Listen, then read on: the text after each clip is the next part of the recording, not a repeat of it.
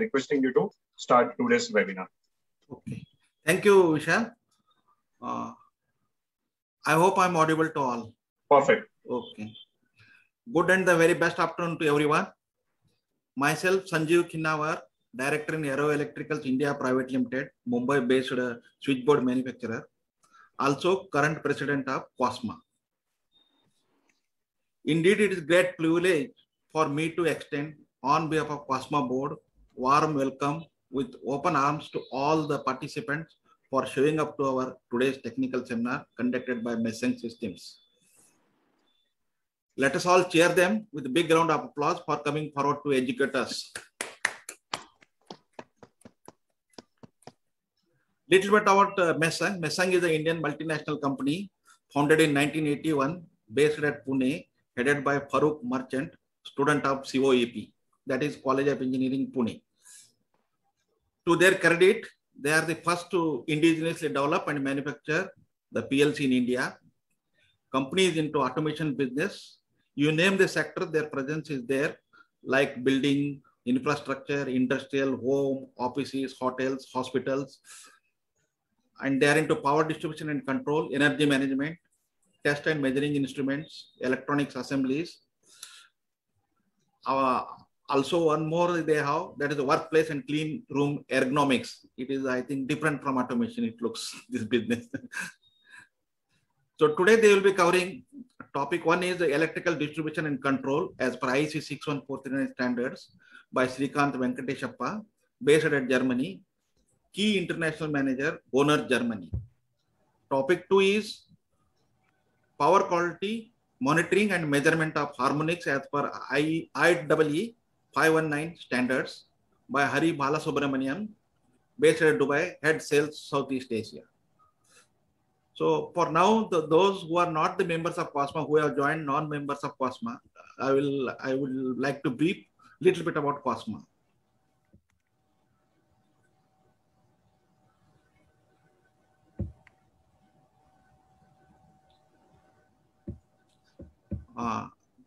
For those who are non-members of the COSMA, COSMA stands for Control Panel and Switchgear Manufacturer Association, established on 8th October 1988 by 4 people: Satish Kaji of Jai Engineering Works, Kamlakar Phadke of Switchetronics, Asif Mujumdar of Kashit Management, and Naveen Shah of Pioneer Electric. All were Bombay-based control panel manufacturing companies.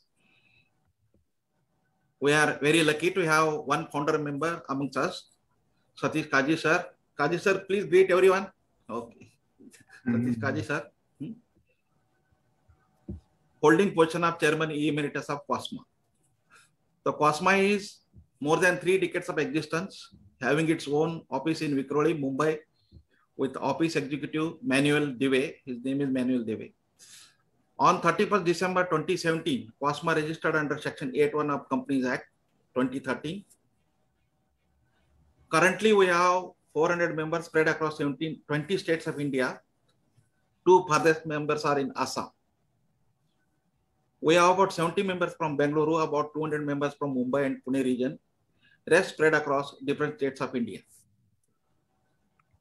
Few renowned names like L Major, EAP, Electronic Automation Private Limited, Proc Devices, ConnectWell, Polycab, RR Cable, Vashi Electrical are our members and well-wishers of COSMA fraternity.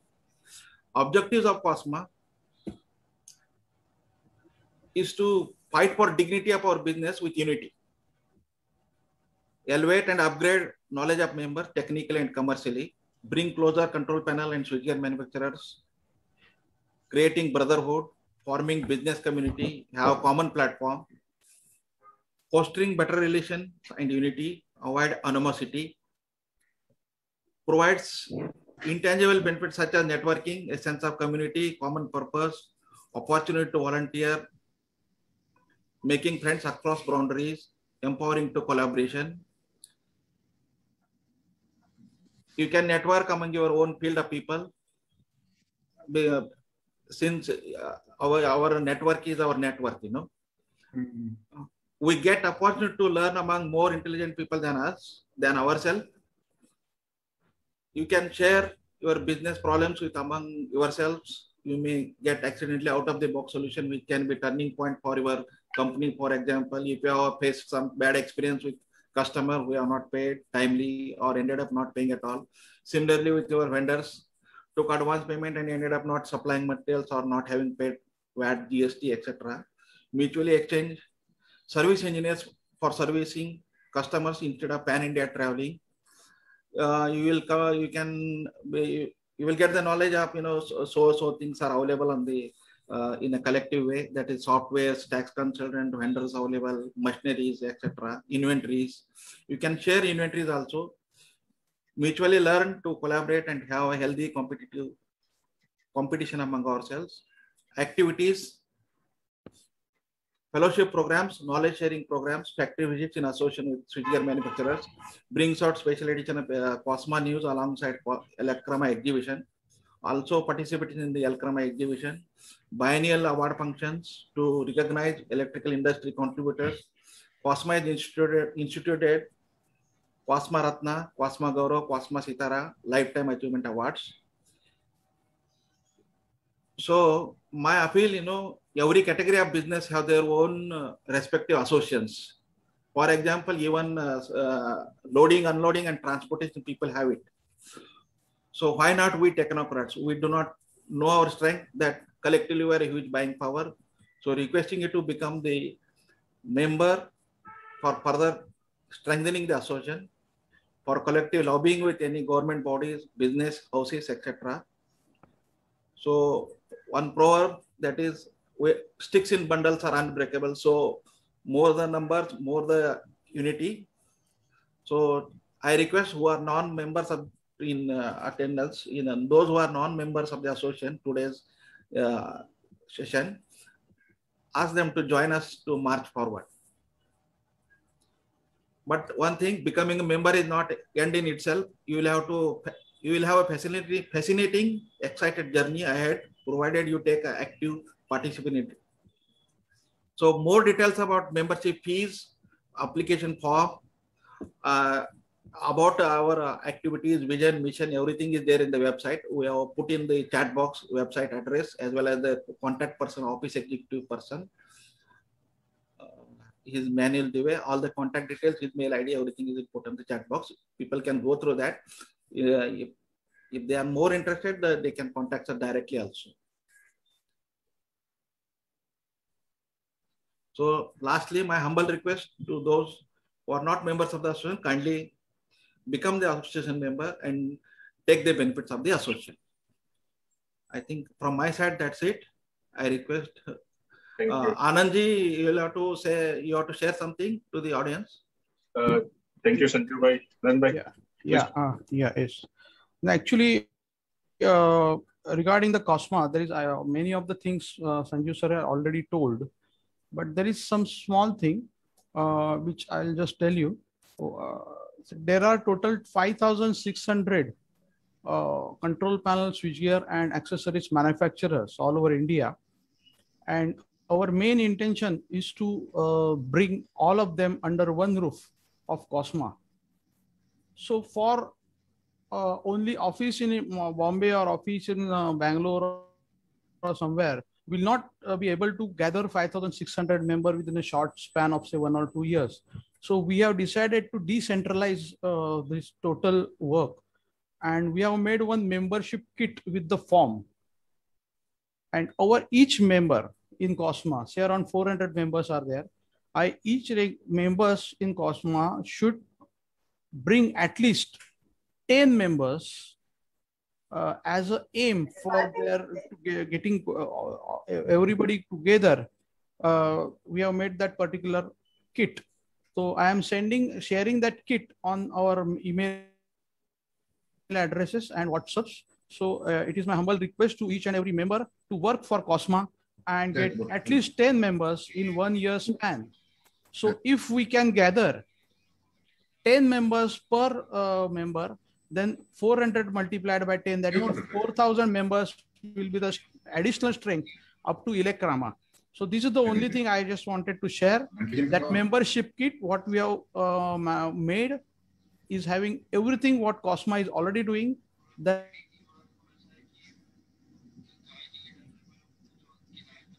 there is one form which is to be getting. The only thing I wanted to say, I don't want to waste more time, and I shift this mic to Mesung. So over to Mesung, please. Over to Farooq Merchant, I think is going to speak out. Yeah, Farooq bhai, just before you begin, I have shared one link of Facebook in chat box. I request you and your team to share with your other members. Yes. So the people who are in the waiting, because we have capacity of 100 members here only. Yeah. So they can join us on Facebook. So can I start, sir? Yeah, please go ahead. So first of all, I want to wish Satish Kazi sir, the doyen of, you can say the dawn of COSMA, for the wonderful work that he has done for setting up this beautiful setup of COSMA. Believe me, I am a member of COSMA since about a year plus, and the way this group is organized is so professional. I mean, it reminds me of Indian Machine Tool Manufacturers Association, IMTMA, which started in '78. Your group is as organized as that, and that I really give credit to the president and all the past and present members to make it so strong. And having in 1 minute 100 members on the chat on this meeting is something very, very nice to see. So thank you. Thank you. I would like to say that Mesung has been in this business from 1981.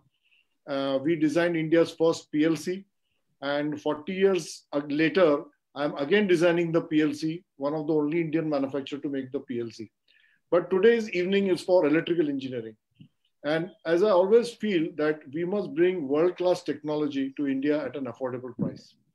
So today we are bringing two German companies, one, Wöhner, Germany, who's going to, Mr. Shrikant, Venkateshappa Shrikant is going to present IEC 61439, a very difficult standard to understand if really somebody wants to do it seriously, and something that will make our panel builders, our electrical panel builders, apne Indian electrical panel builders world-class.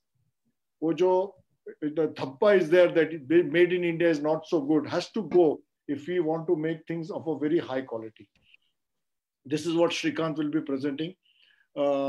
Subsequently, after 40, Mr. Haribala, Mr. Haribala will be giving us an idea about energy management. And Haribala represents Janitza, Germany. He is stationed out of Dubai. And during his presentation, he'll also speak about himself.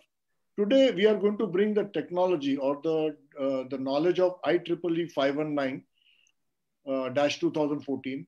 A very difficult standard again to understand, but which is going to be implemented in India in the near future in different form or whatever it is. And the type of work Janitza is doing for the Indian market. So this is what Haribala will be presenting. Without much ado, I will request now Shrikant to talk about IEC 61439 and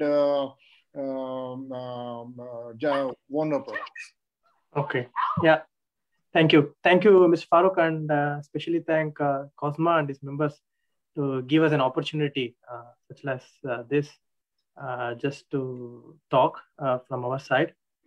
And before I start, just a short brief introduction about myself. I am from India, but have been settled here in Germany for almost 12 years. I'm from Bangalore, and I will look after most of Asia Pacific countries, from Middle East to Australia, New Zealand, and Singapore, and these countries are surrounding them, and India. And yeah, especially I would be focusing much more in India right now. And yeah, this is a brief introduction about me. And so let us start with the presentation.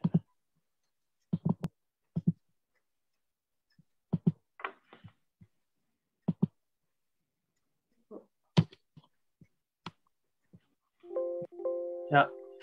So the whole presentation is a general idea about UL standards and IEC 61439.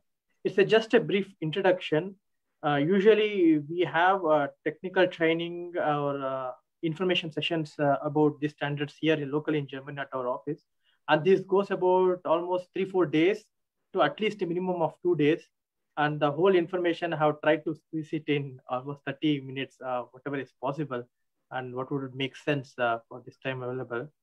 What I would suggest is once we finish this webinar, this kind of presentation, I'm open for questions. And if you are unable to answer these questions during this webinar, you can always get back to us through email, and we can briefly help out regarding the standards or any other queries. So let us start. Let's start with the UL standards. Maybe you have heard about UL standards in some of the switchgears or some other requirements. Maybe you are aware about the standards already. So just to give a brief idea, what is this UL standard? So what is this UL? UL stands for Underwriters Laboratory. This is kind of organization very similar to COSMA. It's in USA.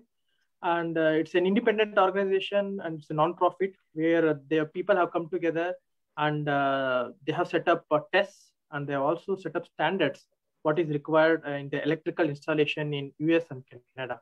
So that's what the UL, the whole UL standard or the UL of company means. And UL as a company, it tests all the electrical devices and also the cabinets and electrical installations. And it has its own safety norms, and it has its own UL inspectors and UL laboratories. And that means if a electrical device has an UL specification or a switchgear has a UL specification, this literally means that it has been tested in an UL lab. So just to give an idea, there are around 1,000 standards in UL. It's not only particular to industry, from housing to very small electrical installation, electrical equipment, to very large airport installations, to very large electrical installation. There are standards set by UL. And this UL standard is applicable, as I said, only to USA and Canada. And this is not enforced by government. That means it's not a government rules or regulation. And in US, they would call it as a federal government. It's not enforced by federal government, but it's enforced by local states or local governments, or maybe the client who is making the setup, he would require this UL standards to be present. So now what is applicable to us as a panel builder UL? So the applicable standard would be UL 508A or 508. This is the standard which applies to panel builders or assembly of switchgears, especially for industrial control panels, industrial control panels. And how the standard is usually applied is there are panel builders who are already UL approved panel builders. So UL, a person from UL who would certify a panel builder, he would come and inspect the panel builder, what are his capabilities, and he would build up a UL file. And this UL file would contain all the information about this panel builder, what are his capacities and what he can do and what he cannot do. And once this has been done, then he's kind of certified UL panel builder. And whatever is panel building, he is able to put the UL logo on this panel, and also all the information about the panel as required by the standard on this UL. And this panel is ready to be installed in any of the United States or Canada electrical installation. For this information from our colleagues from US, what we know is that for this approval for a panel builder to be approved in UL is about $10,000, $15,000 US. And this UL approved panel builder does not necessarily has to be present in US. So we know that there are panel builders in Europe, panel builders in Korea and other countries who are panel builders who are approved by UL. And that means that they are able to export or make installation in US. How it could be implied to us, or where it would make sense also for India, would be that if a machine installation is done in US, or if US is importing a machinery from Europe or from India or from any other countries, and it is and there is a local requirement by the law that it has to satisfy UL standards, then it is the responsibility of the machine builder or the machine supplier to make sure the entire system is UL proof.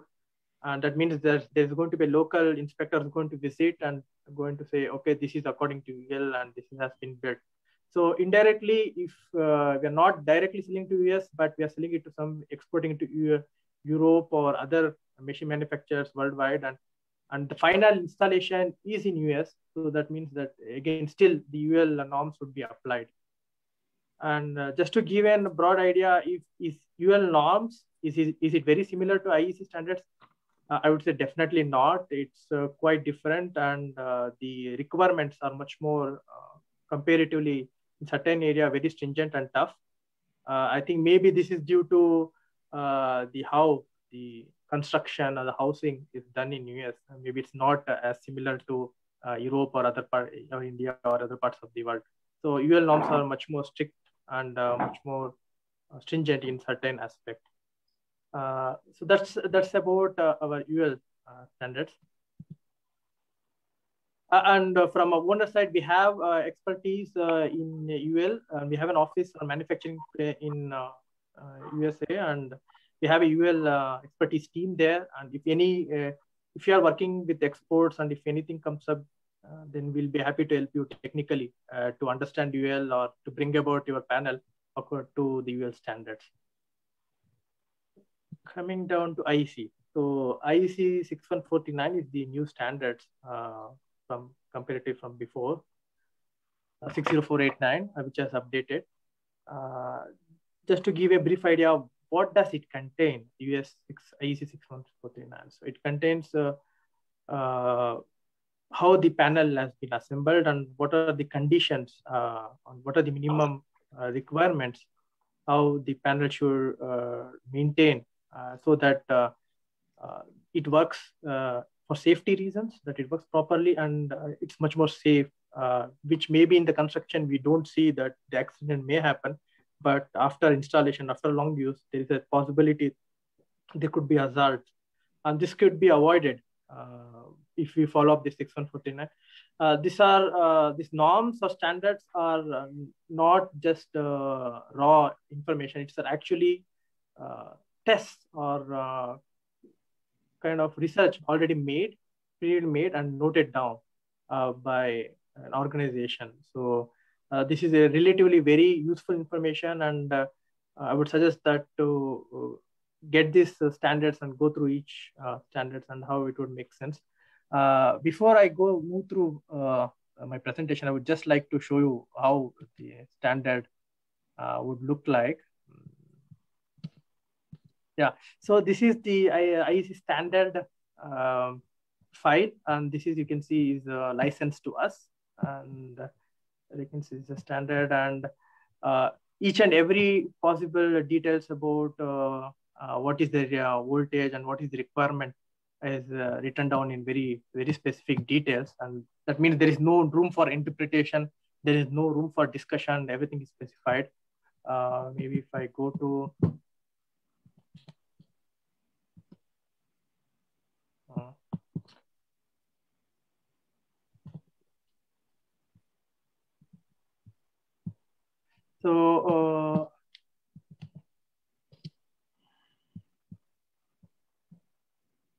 yeah, so here is,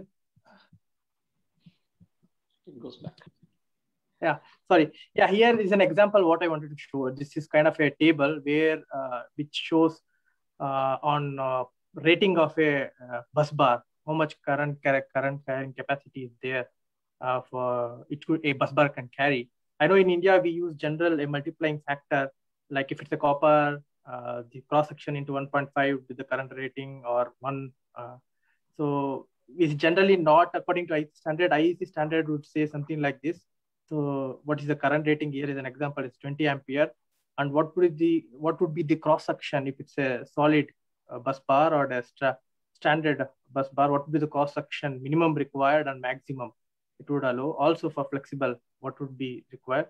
And here is an example that not only cross section, it depends on two things. One is the outside temperature or the temperature influence on the bus bar. Here you can see, and K would be the insulation material, what is being used. So that would determine what would be the right cross-sectional area of bus bar to be used in IEC standard. Here it's clearly written down in the table. You just have to follow the table, and then it is according to standard. So that just to give an idea. So the IEC standards is much more very self-explanatory and everything is written down much more clearly. Coming back to our presentation. Yeah, so here in IEC 6149, what does it say? Who is responsible? What is responsible for a panel builder? For a panel builder. So for panel builder, he is responsible to verify the switchgear and the combination what he is using, that it meets the standards, the IEC standards. And also, once he is making this combination or construction, this is according to standards, what is written down as I shown an example in IEC 16439 to 2 to 7. So that he follows each and every aspect written in this. And in case of any damage or any problem occurring after the installation, here would be the priority, how the IEC would say that who is responsible. So in the new standards, it would make the panel builder initially responsible for any kind of damage or hazards caused. And then would come original manufacturer, and third would be looked into the user. So that would be the priority. So that means the whole focus with the new standards is now focusing on panel builder and is quite installation. And not before, it was much more on switchgear manufacturers and how it was constructed. Now it's much more on how it has combined and how it's working together. So that's a brief overview of IEC 61439 and what it contains. And once you have gone through the standards and you have built the panel according to what the standard has written, so then you need to verify whether my panel, what I have built, is it according to the IEC 61439. So for this, the standard itself gives a procedures. It's called design verification or verification of your panel according to 61439. As you may already know, these are like two parts. One is the construction, how it has been constructed, and the second part is the performance. Regarding the constructions, and each and every, here you can see it's clearly mentioned what needs to be tested or what needs to be looked into, so that we can guarantee that 61439 as the panel has been constructed according to 61439. And if you take 10.2 example here, yeah, so each and every test what is required here, it can be solved in 3 ways. What it would, the standard would say that either you can guarantee that it meets the standard by actual testing, or by comparison with the design. That means you have already tested a panel which was already IEC 149 tested. Or third, by actual assessment. Assessment is just calculations, and you just assess physically whether it's matched. And here in this table, it clearly shows what test, what requirement can be assessed, that, okay, it can be tested, or whether it can be, there is no need for test, we can just accept by comparison, or there is no need for test and comparison required. We can just only assess and say, okay, this is okay with it. So here is an example. If it's like thermal stability, you can satisfy these IEC 61439 standards either by testing or by simply assessing that according to the calculation, whether this matches the 61439. So coming down to testing, comparison, assessment. So how do we test it? How do we compare, or how do we assess? This is again clearly described or written down in the standard itself. Here is an example. So here the first one is like resistance of corrosion. Here they clearly describes, if you mean by test, how the test should be carried out, and what should be the expected result. And if the expected result are there, then we can confirm that if it's passed. If it's not there, then it is failed. So all the 3, comparison of reference design, testing, and assessment, for each and every requirement, example like lifting of the panel, what you have been made. So it can be only assessed only by testing, you actually physically lifting the panel. And then it clearly describes in the test, how do you lift the panel, and how much height it has to be lifted, and what is the outcome of the test, what you look into. And if that test, if results are achieved, then you say, okay, this is design is verified for this panel.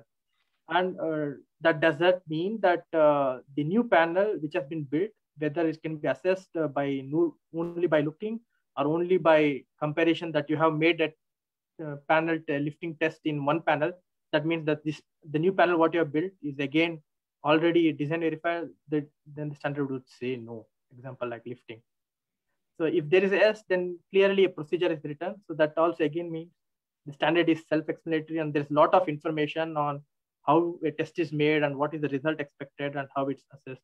So everything is written down in this standard. Coming down to the group of standard tests, what we have seen from strength of material to degree of protection of like IP enclosure and all these tests, most of the difficult part, most of the things can be achieved by just following the tables and paragraphs what we see in standard.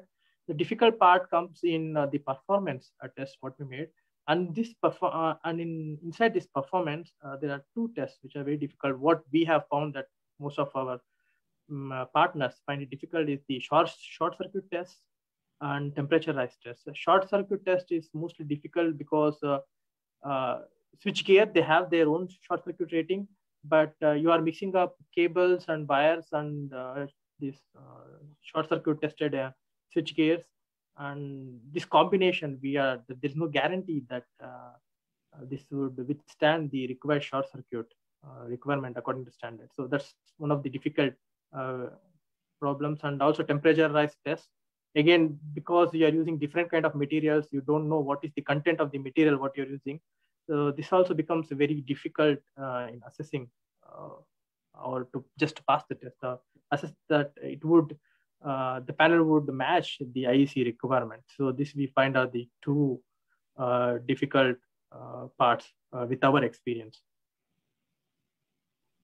So before we move forward much more into detail with IEC, just want to give you a brief idea about Wöhner. So the Wöhner was established in 1929 in Rodenthal.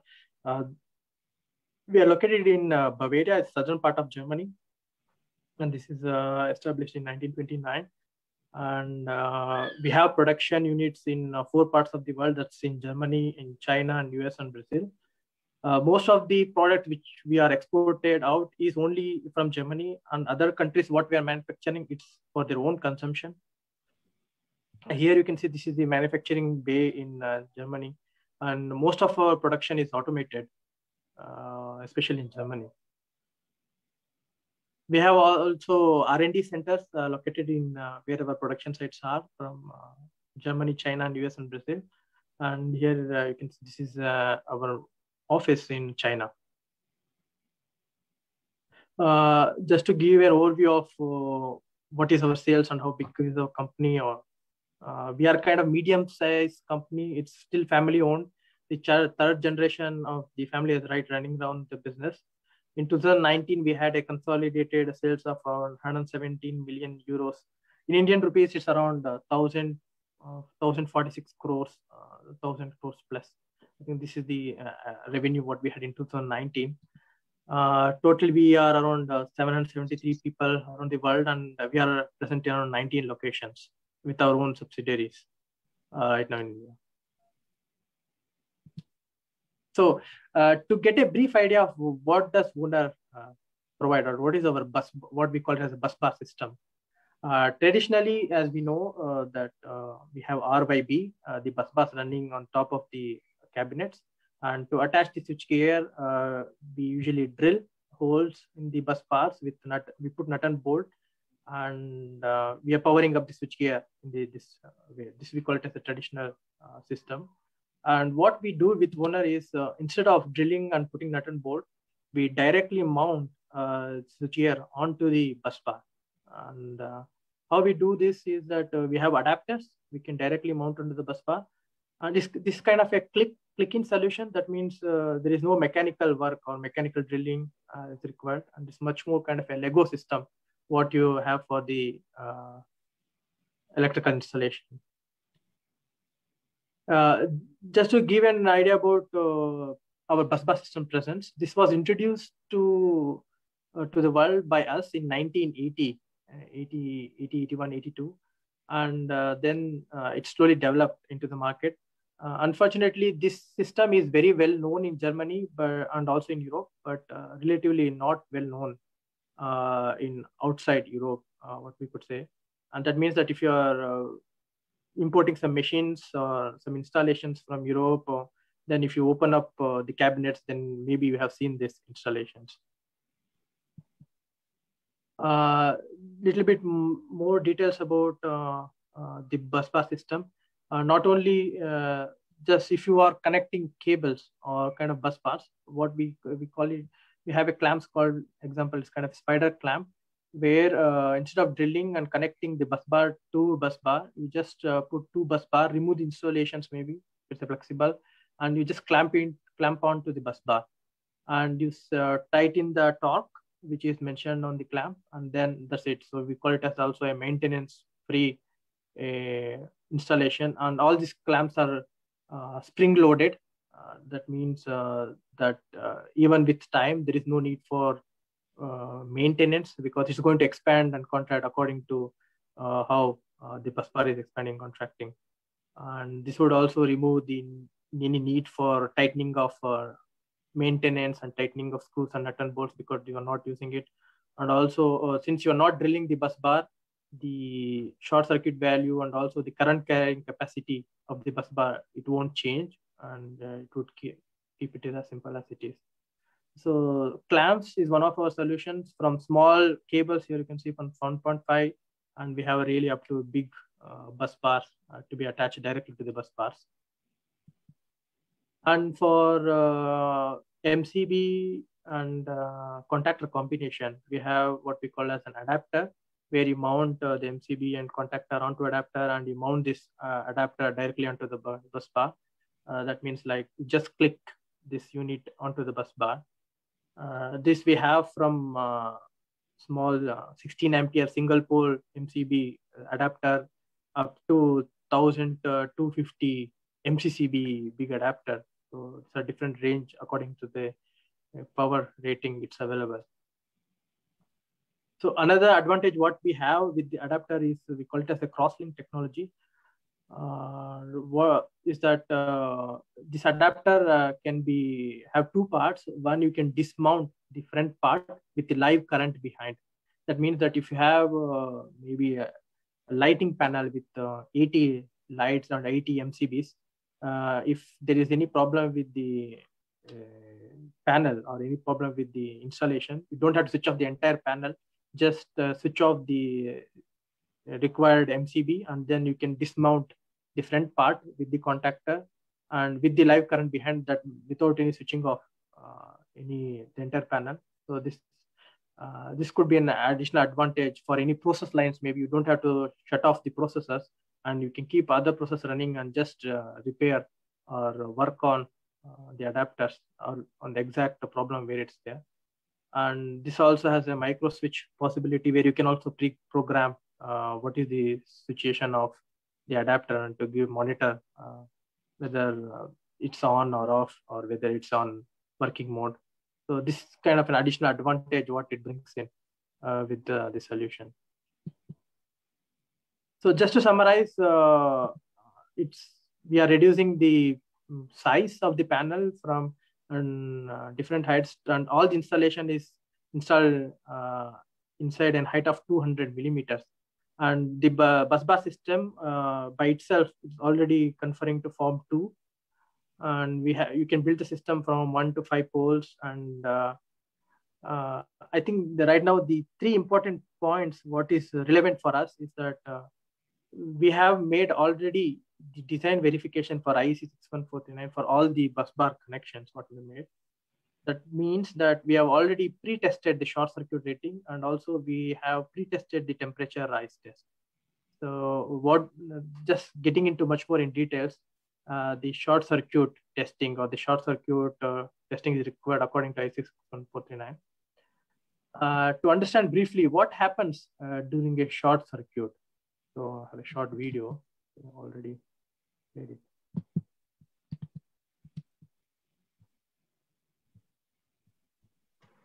So these are 3 bus bars here running, and Here you can see when there is a short circuit, there is this kind of electrodynamic loading on the switch gears and the bus bars running. That means there is mechanical vibration which goes on, and with high current, there's possibility that even the parts of the bus bar melts down, and you can see it, there's energy release, so it flies off from the bus bar. So this is what physically happening during a short circuit current being passed into a cabinet. So yeah, I have some test videos also right now. So these are kind of tests, I would say, which have failed the IC6149 tests. Here are some of the video. Just to observe what happens during a short circuit test.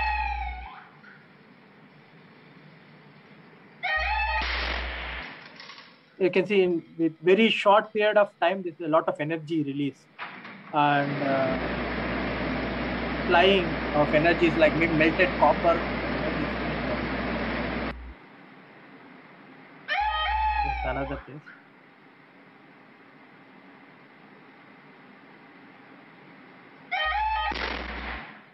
Yeah. So again, according to IC, this would have failed the IC test.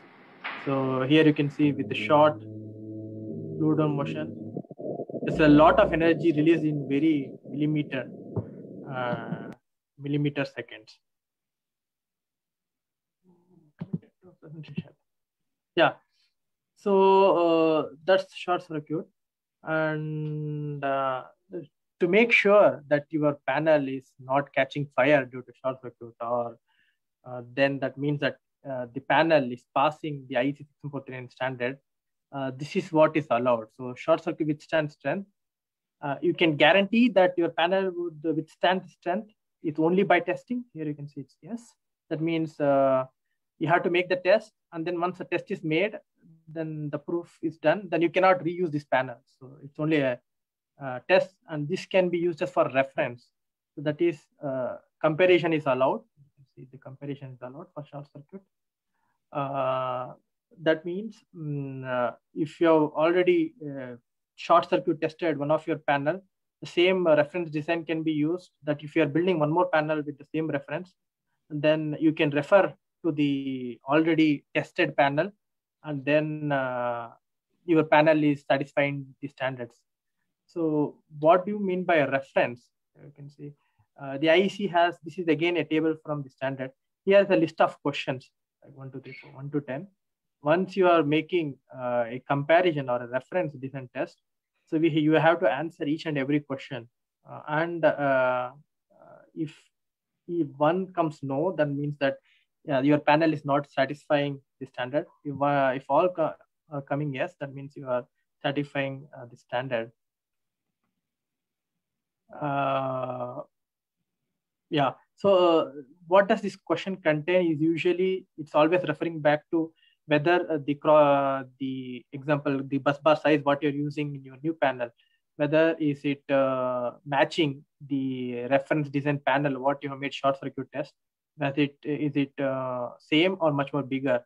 If yes, then you can have to click yes, and then you have passed. Then you just have to follow through this questions, and then once everything is yes, then you are assessed that okay, my panel is IEC 649 short circuit ready.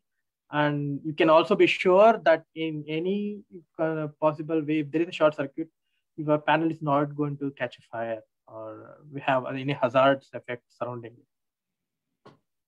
So in order to help you to build or achieve the standard, what we have done is we have already pre-tested the bus bar and its combination for short circuit values. That means, example, here is an example. IPH is kind of a testing lab. Maybe in India, it's like CPRI India, and its IPH is similar to that. And what we have made is we have made various combination of bus bar and bus bar holders. And we have made the test. Here is a photo from the test. Here you can see this is after test, how it would look.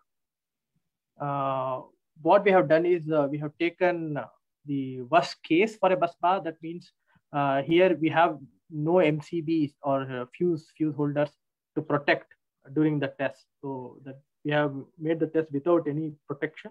It's one of the worst case possible. And also we have made enclosure inside this cabinet and for this bus bars. And we have tested this possibility for all possible worst case scenarios. And we have the reports ready with the short circuit value, how much it can withstand, and how this would help. I think this is example. This is a question from the table, what I showed you earlier, like the table where you make the reference design test. This is kind of second question here. You can see are the cross-sectional dimension of bus bar and the circuit connection, each circuit of tested switchgear greater than or equal to the reference design. The reference design is, you can refer now if you're using Wöhner solution as the reference design. And what we have done is we have made different sizes. Here is the bus bar sizes, 12 into 10, 12 into 5, 30 into 10, 30 into 5, 20. We have made a combination of many bus bar sizes, and we have pre-tested with different clearances from bus bar support. This is the distance between two bus bars. And this is this short circuit value of what we have achieved. This is the results from the test. And this table can be used for you so that you maintain the same distance between two bus bars. And you can guarantee that the system what you're building can withstand such short circuit current. Here, just to read example, if you're taking 30 into 10 bus bar, and if you are taking two bus bar supports and with a distance of 200 millimeter, and that means the system what you have built can withstand up to 70 kA. So this is what you get from the table. This is our table, but behind this table stands a report like this. And this report can be provided by us. And with this report, you'll be able to answer the reference design question here and click yes, yes, yes. And then your panel is short circuit ready or tested according to IEC 6.39 and ready to go. This is one way how Wöhner can help you in achieving this standard. And I think the another test what I informed is temperature rise test. So this is one of the difficult parts where here is one more example of a table from the standard temperature rise. And here it mentions what are the different parts inside the cabinet and how much temperature differences. Here in IEC, they call it as Kelvin. It's not actual Kelvin, it's the temperature difference, what it's allowed compared to ambient. That means if you have a metal part inside your cabinet, maybe it could be a screw or it could be a nut and bolt, then what it allows is only 15 degrees. That means if the ambient temperature is 30, the nut and bolt should not be above 30 plus 15, that is like 45-degree temperature. It should not go above 45 degrees. Or here example is terminal for extended insulated. If there is connecting terminals, if you're making a joint of cable to a bus bar, and according to IEC standard, the allowed temperature rise is 70 degrees. That means if your ambient temperature is 30 degrees, then the connection joint should not go above 100 degrees according to IEC standard. So this is a table given by IEC standard which needs to be followed. And yeah, if you're coming down to the temperature rise test, what is allowed and how in IEC standard, and how we can guarantee that your panel is according to IEC standard. Here, all the three is allowed. That means you can do the test and then, okay, it's allowed. Or you have already made the test and you can refer the test, that is also allowed. Assessment is also allowed. Assessment means the IEC standard has set of calculations and you just have to calculate with the information from your panel. And once you put in this information and calculate yourself, and then you have a value and you have following this value. And once somebody is assessing it, it just checks if calculation is right and this is allowed. But that again comes down to calculating each and every connections and each and every parts what you are using. And also be sure that what you are checking for the material is what your supplier claims it is to be. So there is some kind of complications when you're taking the assessments. Mostly the testing and comparison is normally used in standard. So what we have also done for this temperature rise test is example with the same lab here, you can see we have made a combination. We have made the temperature rise test already for you. Already we have done it for you. That means we have made these are the clamps and cable joint with flexible bus bar with direct bus bars, and this is the load attached. This is the report screenshot from the report, and here are the temperature measurements. What we have done it already, and that means that there are different ambient temperatures and different current passed, and how much there was a temperature rise in each joints, whether and if the temperature rise was it satisfying according to the IEC requirement. So here is an example. So the whole setup was for 1260 ampere, and example the cable connection was copper, and allowed according to IEC 16439 was 70 degrees. The ambient was 29.9, they measured 67. So the delta was around 37. So allowed was 70 and we have achieved 37.6. That means it satisfies the standard without any problem. That's kind of overview. That means that you can use the same, if you're using our clamp and the combination of any flexible bus bars or cables with the clamp, that means you already have the temperature rise test made, and you can use our test what we have made as a reference, and then you can guarantee that this is how much maximum temperature the connection joint would reach, and this would also satisfy as per the requirement, the verification required. So not only the temperature rise and short circuit, here you can see we have already done other performance tests like dielectric properties, mechanical operations, clearance and creeping. I think this, at least the last three are performance tests. So these are IEC tests, and we have already pre-done all these tests, and this can be used by you.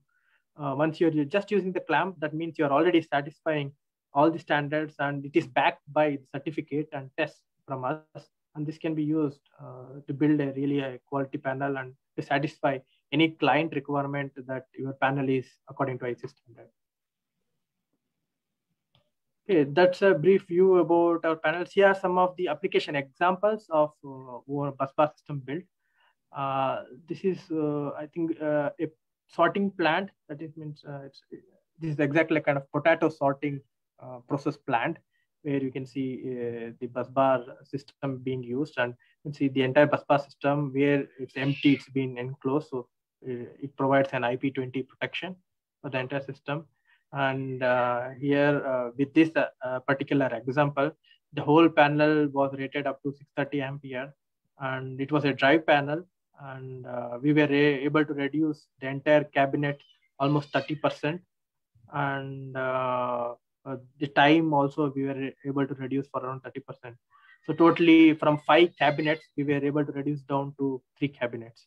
So that's kind of a size saving what you would get with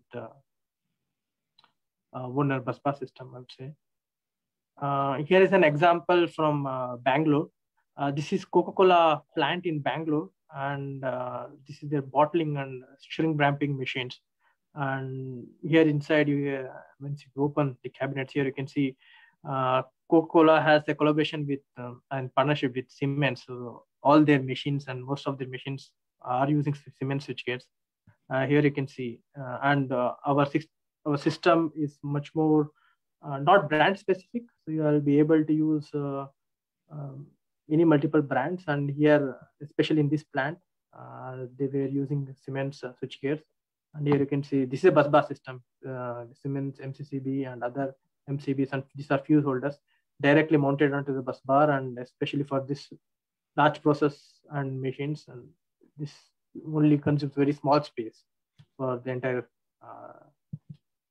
panel. And all the other things why Coca-Cola would decide with our solution would be that it's safe. Even after you can see removing the panel, there are no terminals which are exposed, and you don't need to put any other covers, additional transparent covers or such, and it's much more safe. And you don't have any access also if you want to physically access the power, and it's very easy to maintain. So as I said, there is no nut and bolt, and it's much more click in, click out solution. if anything is damaged, you just switch off the panel and just click out the system and click in back the entire thing. So it's much more faster and easier. And mainly, as you can see, it reduces the size with all the switchgear combination, and it's compatible here with Siemens, but it's also compatible with all other major switchgear manufacturers. Here's an example for wind turbines. We are partnered with Goldwind wind turbines from China, and they also produce 1.5 to 2 megawatt of power distribution of wind turbines. And for their low voltage power distribution, here you can see a system. They're using few switch disconnectors by us, and the entire system low voltage distribution is from us. This is an example for wind turbine. This is an example for a CNC machine. This CNC machine is called Taurus, is one of the really big size CNC machines, and it is manufactured in Coburg, very near to us. And yeah, you can see for the entire machine, this is the cabinet where we are squeezed in machine motor controls and MCBs, everything into a small, very small panel. And this is one of our newest applications, what we have with the CNC machines. So we are also in large power distribution. This is our football stadium in Munich. It's Allianz Arena, and the whole football stadium is powered up with our power distribution here in Germany. We also make customized solutions for big projects. So here is an example. So Queen Mary is a cruise ship. I think it goes between UK and US, and the entire electrical system is made by us. And there were a lot of specific requirements and customization required, and we were open to work on this. And the entire electrical system is using bus bar system, and it's using Wöhner bus bar system. Yeah, one of our newest clients or newest application is for supercharging stations for Tesla. The power distribution is from 1000 to 50 ampere, and each charging station is around 400 ampere. And here you can see they are using our bus bar system, where the incomer is around 1050. This was a joint collaboration with Eaton, and here you can see it's all Eaton switchgear with special adapters only for Eaton. And then the power distribution is for high current. So this is one of our newest application examples. So just to summarize how Wöhner can help you in achieving the standards. One is that the connection joints or the clamps or the bus bar holder, we have already pre-tested all the standard requirements, what the IEC require. And that means that there is no necessary for you to make additional tests and you to invest in this test. And you can just follow, use our clamps and use our bus bar supports, and we'll provide the reports for you. And not only reports, this is according to the standard. We have foreseen what the IEC would allow for a reference design. So that means we are satisfying this reference design requirement. That means that you don't have to make your own test, which is going to be expensive for us. And if you're making your own short circuit test in a lab, it's going to be very expensive. This would avoid that. And regarding adapters, what I mean by adapters is we have special adapters for MCBs or MCCBs. If you want to mount a Siemens MCB or a Schneider or a Eaton, we have already made various combination of different switchgear manufacturers with this adapter. That means we already made a short circuit test for this particular switchgear with this connection joints. So that means that already your panel is short circuit tested with this switchgear manufacturer. You don't have to make again a particular brand related short circuit protection. Just have to use our adapter, where we have made this adapter switchgear combination test, and this would be helpful for you. And in our website, we have a IEC documentation software. That means that it's kind of a checklist. You just have to put your company details, and you have to just answer the questions in this checklist. Once you end these answers, then you can take an output of the file. So this you can use as a documentation for your particular panel, stating that how your panel satisfies the IEC standards. So this software is available free for everyone to use. and this can be used by you right now to make your panel ready for IEC standards. Regarding UL, as I said, we have a team in India and also in US, and we have expertise in UL. If you are thinking about exporting to US and Canada, we are here to help you out in achieving the standards, and could be interesting market for, especially if it's export, either directly if you are exporting to US, or indirectly if you are exporting to Middle East or Europe, and which goes anyway, final installation is US, then you have to confer to UL standards. So we'll be able to help you in that way. And as we have seen that we guarantee highest quality and safety. In the end, there is also save a lot of saving of labor time and effort, and also the size. So that is an additional plus in the end, which would bring with busbar system and usage. So there was a short survey made regarding the image, especially in Germany, how the Wöhner solution is viewed. So here you can see the Wöhner was viewed as better than the competitors regarding the image factor locally in Germany. Okay, that was a brief discussion from my side, and yeah, I am open to questions. Can you unshare your screen? Yeah, I just unshared it. Yes. Any questions by the audience? Then Shrikant can. Yeah, there are questions in chat box. Okay.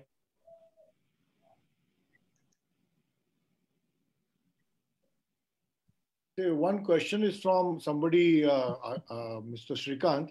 Hello, Mr. Shrikant. UL 508A is for the electrical panel for the machine, but for the whole machine with UL safety, which UL standard need to follow? What are the changes required in electrical panel if you also need to provide whole machine as per UL safety except UL 508A? Yeah, UL 508 is for industrial control panel. That's what literally it says. But for machines, it depends on machine. From machine to machine, it's a different standard. So you have to let me know which machine. This UL 96, 94. It's quite different from machines to machine. UL 508 is only for industrial control panel. So you have to let us know which machine, and then we can have a look how it would satisfy. Second question is from load controls, Mr. Mahesh. He is asking that in the clamp connection, how CRM contact resistance maintained? I don't understand what is CRM. I don't know. He has written how CRM. I think Mahesh, Mr. Mahesh must be here. He can come forward and ask the question in detail if he needs. Mr. Mahesh from Load Control. Yes, good evening. This is Mahesh. It is a wonderful presentation. Thank you for that. The CRM is contact resistance measurement between any bus bar. If you're taking any jumpers, the resistance between two plates. So you were asking like, how do we maintain?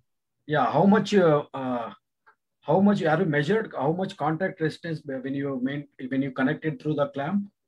I don't have the specific value of this. I know we maintain this contact resistance and this connection continuously because our clamps are spring loaded. And I don't have an exact number right now. Maybe I'll have to just check back with the firm and get back to you regarding if there is any standard value for all the clamps, or it could be different for different current rating. Oh. Okay, fine. Thank you. Any other question by anybody? I don't see no. If it is not there, then we can move forward, Farooq bhai. Yeah, Sanjeev bhai. Sanjeev bhai Kinawar has a question. From my side, one general question. Yes. There are two dots on O in owner. What are they happening? And is owner this thing family name or a person name? What is it? No, it's a family name. Wöhner is a family name. O dot is a German letter, unfortunately not present anywhere. It's actually literally translated to O and E together. It's a word, letter, sorry, not present in other languages. Yeah. It's a family name. Okay. In case anybody wants any information regarding Wöhner products, I am putting up on the screen the details of how do I go into this presentation?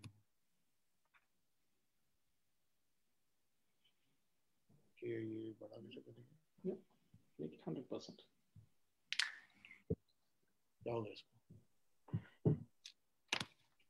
Swap screen. So you have to contact Mr. Krishna Dhanorkar, and sorry, somebody has unshared me. Just a minute.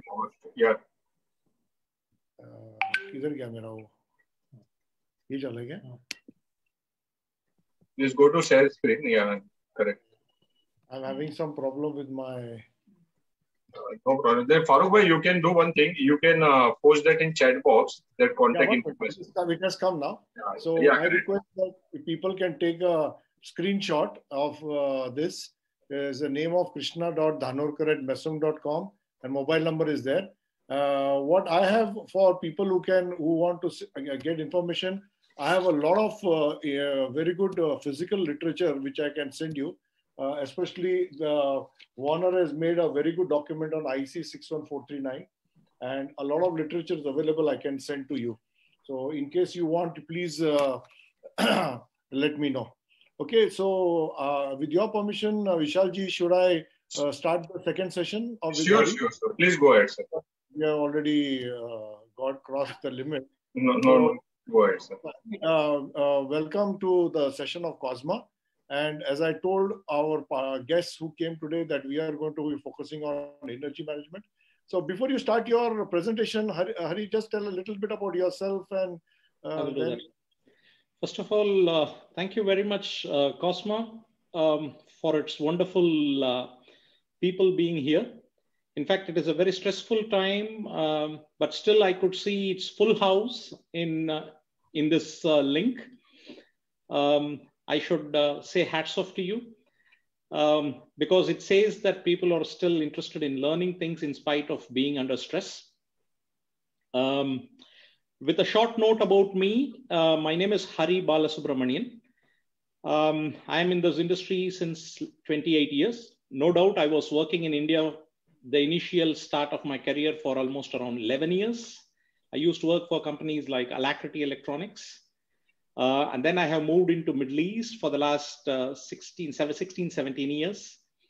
And I've been focusing on the power quality and energy management products. I've been working with companies like Landis+Gyr, Schneider Electric, and also with currently with Janitza Electronics.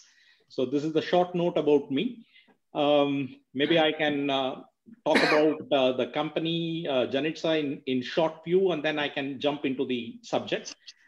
I can assure you one thing, I will try to keep it as short as possible and also interesting. That's one thing I always take it as a challenge to do it with me.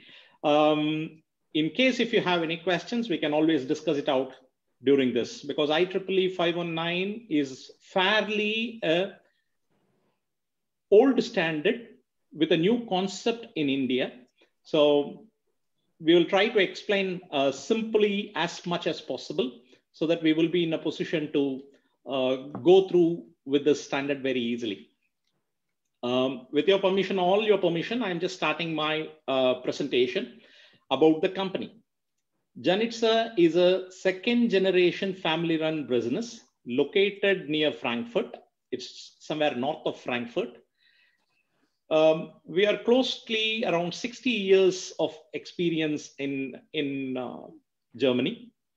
We started our meter manufacturing somewhere in 1986 and named it under the company name called Janitza Electronics. So the best part of Janitza Electronics is we make everything within Germany. So whatever the product you get is 100% made in Germany product.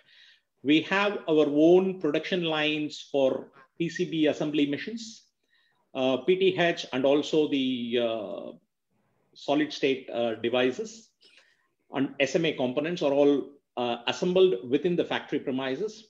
Our R&D development, software development, everything happens under the same roof, which means there is a good coordination is ensured between the processes of R&D to manufacturing to marketing, all come under one roof. And that's how we maintain our quality.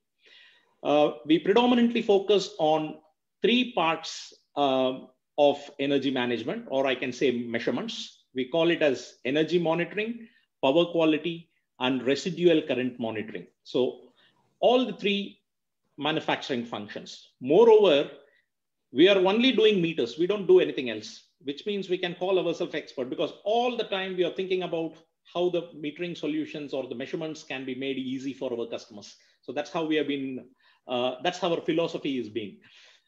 We have a global presence in various regional offices. In the last 3-4 years, Janitza has decided to slowly move out of Germany and spread across the world, even though we have been supplying to various places all over the world. We started having offices in USA, Ireland, UK, UAE, Russia, Austria, and soon we will also be available in India. That's the plan for the coming year. And then we also have a complete partner network who can help you all in giving the right solution from our products. So that's how we go about it. That's about Janitza in short. We have quite a lot of customers, ABB, lot of automobile manufacturers in Germany, data centers. We can name every electrical user is using our instruments. And what you see here predominantly are data centers. We are also providing solutions for data centers exclusive for some of the data centers. So that's a short about our references, but we are there in every segment for critical power, manufacturing industries, utilities, infrastructure, commercial buildings, retails, hospitals where RCM can be used, because in hospitals, residual current monitoring is one of the subjects which people have to use for better understanding to avert accidents and to being safe. We also supply some of our products in marine as well. Coming to India, we have quite a few customer base in India I've just listed a few of the customers in various segments who have been using our products for more than 5 years. So these are some of the customers list who we are having it in India. And coming back to the subject, I wanted to give you some information on the basic power quality parameters before we go into the standard. What are the power qualities parameters? We can call it as sag and swells, harmonics, flicker, unbalance, frequency fluctuations, and transients. All these parameters have three things in common. That is the time, duration, and the depth. The time is what time it is happening. The duration is how long it is happening. And depth is what is the magnitude it is happening. Say if it is an under voltage, how low the voltage is going or how high the voltage is going. If it is a harmonics, again, how much of harmonic is high and low. And what is the duration of this particular harmonics? If it is continuous, or if it is for a short time, or if it is for a longer time, all those things have to be calculated. So it's very important in power quality parameters to understand time, duration, and depth. So that's how the whole thing is represented for power quality. I'm not going deep into the power quality parameters because power quality as a parameter is being talked about in India, to my knowledge, at least since more than 20 years. But now I understand it is very good that India is moving towards some standards of power quality. So I will take some essential power quality standards and try to discuss it over here. The first one standard is called as IEC 61000-4-30. The second one is called as EN 50160. And the other one is called as 61000-2-4. And the last one I wanted to discuss is also about IEEE 519. And that is in India, as I speak to many customers and consumers across India, IEEE 519 is still a mystery for many of the consumers, even some utilities would like to implement, they do not know how to do it, what to do. So the process of us today is only to lighten it, to make a glimpse of how it can be done. For a continuous uptime operation, the compliance to these standards becomes very important with respect to the power quality, like harmonics, current voltage imbalance. So most of these standards talk about these parameters like voltage dips in short-term over voltage, voltage interruptions and flicker and phase shifting. So this is all the standard which are available. And Janitza is also helping customers in making these standards easy for the customer to understand. This is what is very important point, which I wanted to get it across. If you look at the standards, there is a distribution company which is delivering power to the consumers. And there is a point of common coupling where they transact energy. That is, the distribution company is shaking hands with the consumer and giving power and to the consumer, and that point is called as point of common coupling. So in essence, the standard EN 5160 is to be maintained by the utility. So generally, if a utility says I am maintaining an EN 5160 standard, then it means they say they are giving a good power frequency, they are giving a good quality of power without sags and swells. There is no voltage change. The flicker is less. There is not much of voltage unbalance, and voltage unbalance is within the limits of EN 5160. And harmonics for the voltage up to 40th harmonic is maintained according to EN 5160, and of course interharmonic voltage. So when the utility says that EN 5160 is maintained, it talks only about voltage. If you look at it, it talks about only about voltage. And then the IEEE 519 comes and says, look, consumers create current harmonics. Because of current harmonics, the voltage can get distorted. And that voltage, so it is a shared responsibility of the utility and the consumer to maintain the power quality in terms of IEEE 519, which means harmonic currents is the responsibility of the consumer. The voltage is the responsibility of the utility. So it means it's a shared responsibility between the utility and the consumer. So now we know when the consumer gives so much of harmonics, it naturally distorts the voltage. And the same voltage is supplied to the other consumer, isn't it? On the same bus bar or on the same line.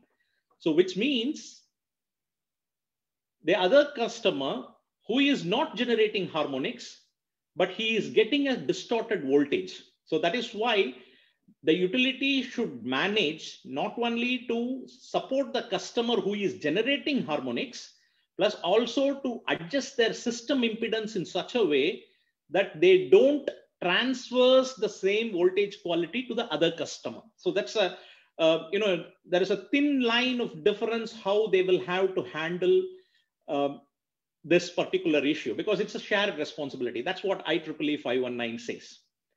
Now, to do all these measurements, there is a base standard called as IEC 61000-4-30. We call it as Class A Edition 3, which is a testing and measurement techniques of power quality measurements. So which means when you wanted to monitor and measure power quality, there is a particular standard which tells, look, you should use a meter which complies to the standard, which means 2 meters with same configuration complying to the standard will give the same result, because measurement of harmonics by the meters or by the meter manufacturers is typically a complex process of algorithms. So just to create the uniformity in the algorithms, the IEEE 519 is done for 61000 according to 61000-4-3, especially the meters. So that's what this talks about. This is a, if you go through it, whatever I have said, it is on this particular slide, it is very informative to give you a very clear line of understanding on how this. I will be, most of the time, I will be going through in the following slides as well, the same points to make sure that we all understand perfectly. In the meantime, CEA came up with a regulation in India. I'm just taken the small paragraph hint, which says the customers should measure, or all the consumers of high voltage should measure current and voltage harmonics at the point of common coupling, complying to IEEE 519 standard, using the 61000-4-330 class A meters, and they should install all the power quality meters in the point of common coupling.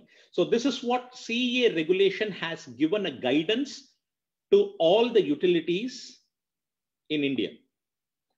So it is again, the voltage and current limitation is given in the IEEE 519.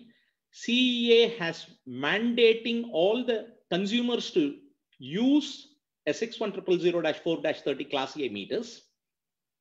And then they ask the consumers to monitor the compliance for IEEE 519. This is what in a nutshell, CEA regulation talks about. Last year by end, Maharashtra State Electricity Regulator came up with a supply code for standard performance of the performance of distribution licensees, including power quality. So they have given a supply code 2020, and which indicates that all the licensees, that means discoms, like whatever the power companies like Adani or Tatas or even Maharashtra state distribution companies should follow certain amount of power quality conditions to be compliant with them. Like, for example, they have very clearly stated that you can have 10 to 20 milliseconds of disturbance of up to 90 to 80%, 30 times in a year. Or they have said you can have 5 to 600 milliseconds of disturbance of as low as 40% to 5% to 40% of the nominal voltage 5 times in a year. So the rules for the utility distribution companies are getting stringent, which means we will have to measure it. If you can't measure it, we can't improve it. That's what Lord Kelvin says. So it is for the benefit of the consumers that they start using the right product and start measuring it and keeping a record of these kind of information. So this is a very important factor that to be considered when choosing your products while giving it to your customer as a panel builder. Further, it also states, the supply code, it says that limit of current harmonic injected by designated consumers shall be in accordance with IEEE 519. So there is a limit on IEEE 519 which has come up. So I will be taking into what are the limits in the next few slides. The designated consumers shall install power quality meter at the point of supply and share the recorded data thereof. So they have asked us to have a power quality meter at the point of supply, and then we should start monitoring it. These are all for good for the consumers, because when the power quality is maintained reasonably well, naturally the production losses reduces drastically. Currently, our production losses due to the power quality in India is very huge. In fact, there was one report which says it runs out in few millions of dollars. In fact, thousands of millions of dollars. So that can help us. We could have the right gadget or the right measurement to make our power quality better. It is a contribution from the consumers towards the better power quality from the utility so that they can demand. So that's how the whole question goes on. So the measurement undertaken or to determine compliance shall be carried out in accordance with 61000-4-7 and IEC 61000-4-30. So this is a very clear mandate coming from supply code of MERC as well over here. Now, I wanted to slightly touch upon what is 61000-4-30. The 61000-4-30 is the standard which defines how the measurement of power quality should be done, which defines clearly the algorithms, how the sample should be taken, how the measurement should be done, how the calculation should be done in the meter, and then the data should be presented. So the standard clearly defines under two categories, Class A and Class S. Class A is more of a specific standards, and Class S is more or less is the declaration. People can declare this is why I'm testing it, and then they will get Class S. But Class A, that is why I said when Class A meter is used, when two Class A meters are used with same configuration at the same point, then the readings would be more or less the same value which you would be getting it across. So Class A becomes mandatory for legal compliances. So because Class A is the one which tells us how these measurements are done specifically for every parameter. And then Class A standard must meet the high performance and accuracy requirement in the standard. So all the instruments has to be very reliably, and then it has to have a standard way of calculating the parameters and giving it out as per the standards. This includes the various power quality parameters like sag, swells, frequencies, harmonics, flicker, etc. So it talks about almost all the parameters, and there are new parameters in the latest edition as well, which is called as edition 3. So they were talking about Class B standard, which is not in vogue now. That standard is closed, I think, way back in 2000. I think it's somewhere in 2008. That is gone. Class B standard is no more available. That's why I have given it a strike date out over here. And I don't think we can get a meter with Class B anywhere now because the standard of Class B do not exist. Then the EN 5160. If you look at what the reasons of giving about MERC, which has given about the voltage levels to be maintained, including sag and swell, it all complies with EN 5160. So they talk about frequency, voltage magnitude, waveform, how it has to be, and then unbalance in voltage and all those things. Generally, these standards do a statistical evaluation. That's what is very important. They do a statistical evaluation and then present you with EN 5160. So you cannot take 1 day reading or 10 minutes reading and say that I'm complying to that particular standard. It has to be with respect to over a period of time. So EN 50 talks about generally a 1 week data, what is collected, and then it is done. The same standard, another standard which is predominantly accepted towards the load. Say, for example, a VFD manufacturer could say that I am complying to 61000-2-4. So this is coming towards the load. When they comply to a certain amount of current harmonics towards the load side, it is not at the point of common coupling, but it is towards the load side. So they may comply, suppose, for example, if you're using a multiple variable frequency drives, those variable frequency drives may comply to 61000-2-4, but not essentially comply to EN 5160 or IEC IEEE 519 at the point of common coupling, which is at the incoming of the main gate of the power where we buy the power. So it has to be very clearly understood that 61000-2-4 is a standard which is used towards the load side. And then IEEE 519 is used as at the point of common coupling, which is where the point of purchase of power from the distribution company by the consumers.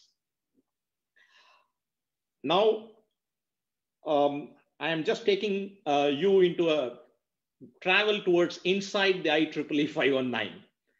The standard is widely used in Australia, now in India, USA. It recommends a good practices. It gives a good limits. It supports the consumers who are generating harmonic itself because they know lot of loads are going a high frequency loads, switching loads, which means that can be high amount of harmonics which is getting into the system. At the same time, supporting the utilities that consumer should take the responsibility and utility should monitor the voltage harmonic distortion from their side as well. So that is why CEA also mandates that distribution companies should have power quality meters in their outgoing feeders itself, in their distribution substations. So that's another subject as of now, which is completely going on. Right now, TDD is a parameter which is introduced in IEEE 519. What is TDD? TDD is basically the total current demand distortion. Generally, THD is calculated with respect to fundamental frequency, whereas TDD is calculated with respect to the load taken by the consumers over a period of time. So it means the reference for harmonic measurement is adjusted or made easy by IEEE 519 by measuring TDD for the consumers. So that's a very valid point. And this they call it as, calculated harmonic distortion against full load level of the electrical system. Say, for example, if a consumer is having 1000 kVA load, and it's the current for the 1000 kVA, which is used in the last 12 months. So they have said, even if you may have a higher load, higher contract demand, but still you can have a lesser amount of demand what is happening in your network. So maybe you can take it for the last 12 months and calculate the total demand distortion. So this is another point which is coming up on the power quality standard IEEE 519. Now I'm going to take you to how the standard asking us to do the measurement and how the statistical evaluation is done. It is a very interesting point. The standard IEEE 519 is asking us to measure readings for every 200 milliseconds and average that, aggregate it over 3 seconds and put it in one box as I present over here. And then these three-second value is evaluated daily for a 99th percentile of limit. So it means you will have roughly around, in one day, 28,800 samples of data for individual harmonics, say 1 to 50, plus TDD, and asking us to collect all the data and putting it down for daily evaluation purposes against a certain limits.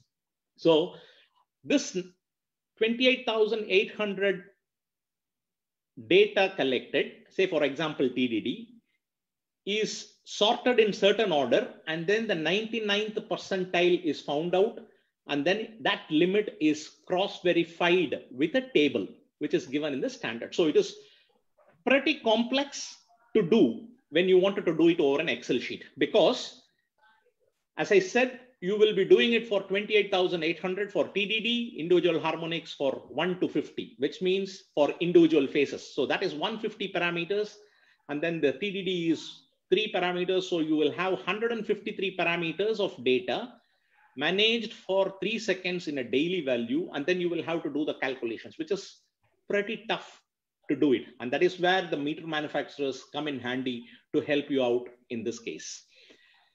The second option is the 3 seconds data is assessed over 10 minutes interval and aggregated, and then that is used for weekly evaluation of 99 percentile for a limits. So you can understand there is one way is daily evaluation and another one is a weekly evaluation, and they have given for 99 percentile for a limit specified in the table. Wow. It also says another way. It says that the same 10 minutes interval for over a week is also assessed to over 99 percentile limits. So there is a limit for daily evaluation, 99%. There is a limit for 99 percentile for a weekly evaluation. There is a limit for 95 percentile for weekly evaluation. So because why they have given these three kinds of evaluation? Because different load conditions, they can have different kinds of harmonic injection. Say, for example, a foundry plants can have a very high changes within the 3 seconds, but their limits are high, very high for 99 percentile limits on a daily values. Whereas a textile mill, for example, can have a more or less a steady values where we can evaluate it for 95% or 99 percentile on a weekly basis. So this is just a evaluation technique. There are 3 evaluation techniques which is given for harmonics and as per the defined tables. Now, for different voltage levels, these limits are specified. Say, for example, if a voltage level of a customer is 400 volts, or if a voltage level of a customer is 11 kV, 33 kV, 66, and maybe up to 110 kV, we have different voltage limits. Then the limits are specified for individual harmonic frequencies as well. So which means we also know that limits are specified for third harmonic, fifth harmonic, 7, 9, 11, and then 13, but also for even harmonics as well in the whole picture. So it means it is a complex calculations which we will have to go through. Then they say that ISC by IL ratio, depending on the point of coupling, location of the point of common coupling and the impedance over there, which means it has a possibility of adjusting the values according where the customer is in the network, whether they are very close to the substation or the transformer, or the far away from the substation or the transformer. They have also, the limits can also vary. So there is multiple levels of considerations which are given so that customers can accordingly have their harmonic can be generated accordingly. So it becomes a calculation which has to be done before we start actually complying to IEEE 519. ISC is again calculated at the point of common coupling and not at the substations, not at the distribution substation. So it is at the point of common coupling where the utility is giving power to the consumers. So IL is basically the last 12 months average peak current. I will also show you how this limits can help us. In short, at the point of common coupling, we need to determine our ISC and the 12 months average maximum demand current. And then we will have ISC by IL values. And then that will be compared onto the table. I will show you the table on the next slide. When we do this, and when we have the ISC by IL value, then we have a legal framework with Class A meters to give the utility that whether we are complying within the standard of IEEE 519 or not. And that's where Janitza also helps customers in creating a very conducive environment of understanding about the IEEE 519. If you look at it, the limits are actually basically done like that. For the voltage distortion, for every voltage level, we have an individual harmonic percentage what is created as a table. For current as well, For example, I have put a current distortion limits for one table of current distortion limit from 122 volts to 69 kV. Here on the right side, you have the ISC by IL value. And then you have the individual harmonics, 3 to 11, 11 to 17, 17 to 23, 23 to 35, and 35 to 50. So according to the ISC by IL ratio, your limits are defined. So it is very clear. For example, if a customer is having an ISC by IL value between 20 to 50, then his third harmonic can be up to 7%. Whereas the same customer, similar customer who is having an ISC by IL value at between 50 to 100, he can have a higher level of harmonic. Say third harmonic can be up to 10% as per the table.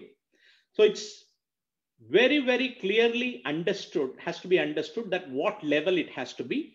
Same way for the total demand distortion as well. So for the lowest allowed is 5, the highest allowed is up to 20, depending on the ISC by IL value, which means calculating the ISC by IL value for all the consumers plays a crucial role in determining their TDD values and the harmonic limits. This is one part of it. As I said, there is a 3-way of calculation of 99 percentile, weekly 99 and 95 percentile.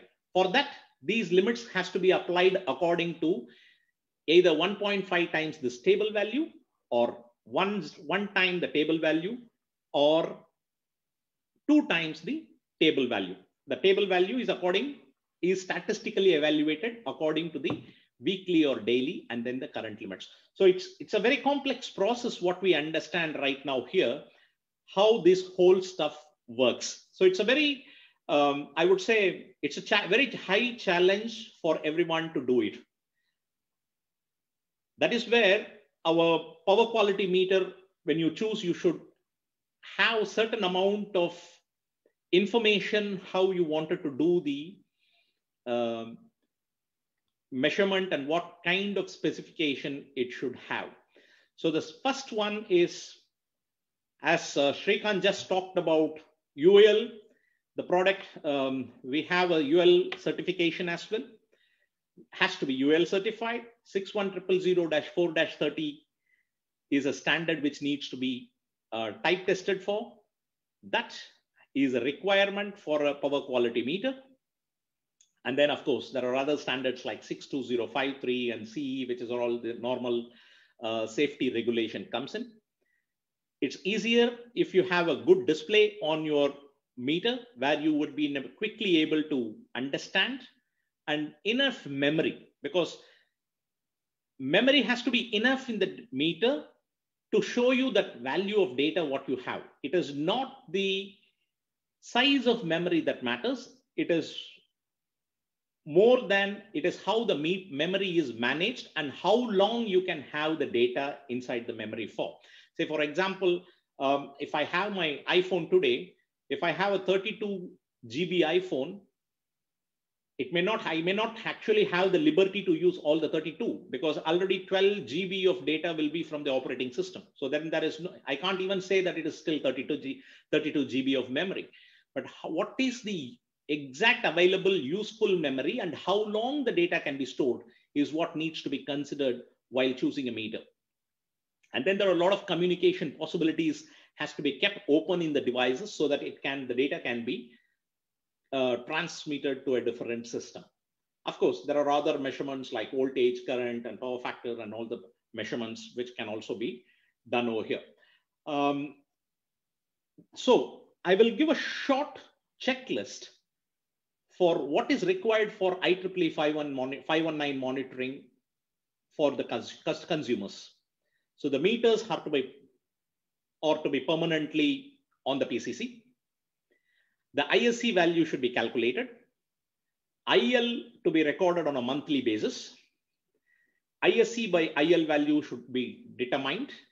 And this IL should be configurable in the meter on a monthly basis so that the TDD is calculated accordingly. the compliance to be recorded for daily 99 percentile, weekly, and 99 percentile, preferably on the meters. Because generally what happens is if you do it outside the meter, then you always have the liberty to play around with some data. So it's always the possibility to, it's better it is done on the meter itself.